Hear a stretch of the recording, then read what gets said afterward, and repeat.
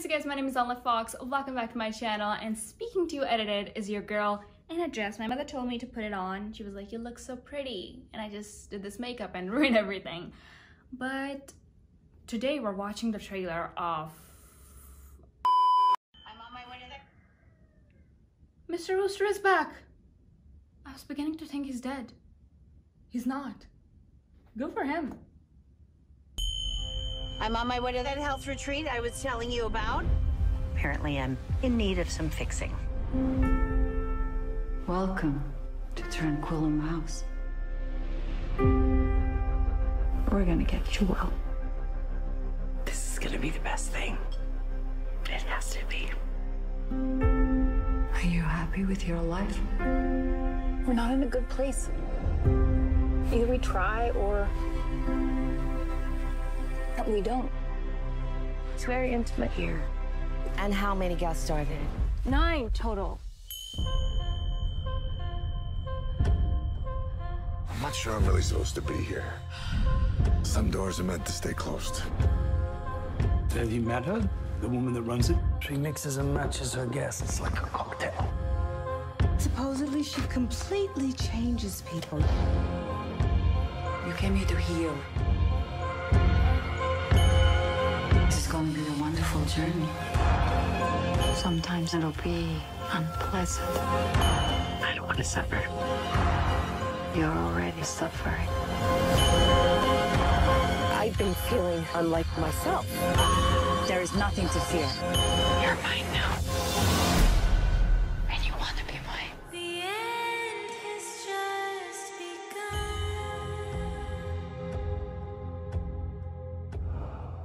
Oh my god. As soon as I saw Big Little Lies, I was like, okay, we're about to take a turn over here, ladies and gents. And we did. Apparently I'm in need of some fixing. So in the very beginning, the very first thing that I noticed was this door and this like entire scene that we have in front of us. This looks like the insane asylum from Ratchet. Like, does it not? And then we saw things that are, might I say, barbaric. And I think it's like so similar. We're gonna get you well. This is gonna be the best thing. It has to be.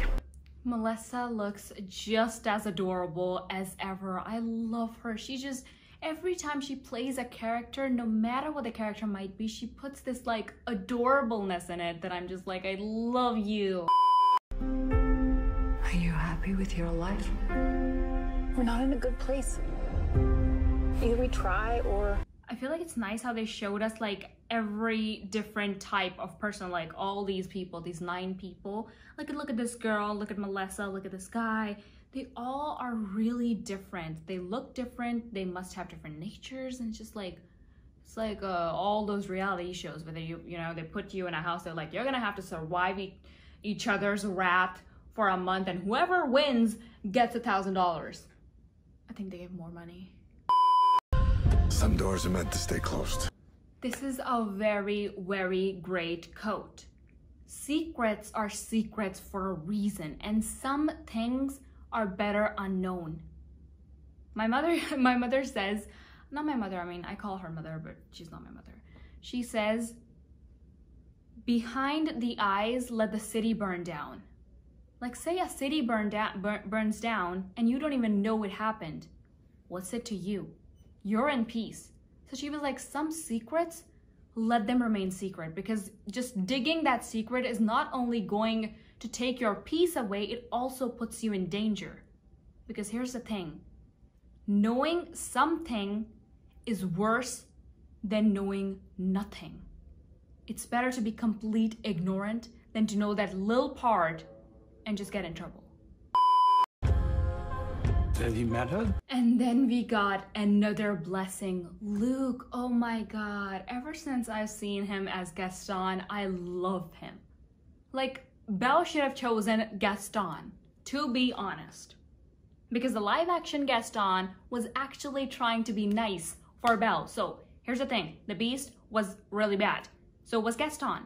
She spent time with Beast and he changed. If she had spent time with Gaston too, he might have changed too. Who knows? I just team Gaston. You came here to heal. This scene looks like out of Love and Anarchy when that guy, what was his name? I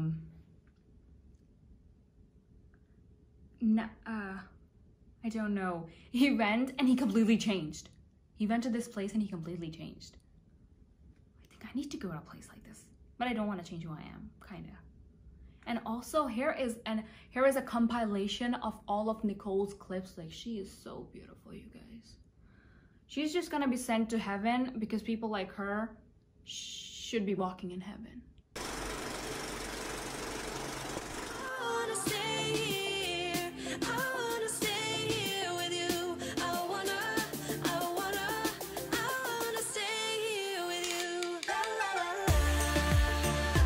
And I had to insert that shot. I mean, come on. That looks like guava juice in that drop. Oh. This is going to be a wonderful journey. Sometimes it'll be unpleasant. Okay, I'm gonna need you to do something for me. Put your headphones on and watch this trailer and listen to this music.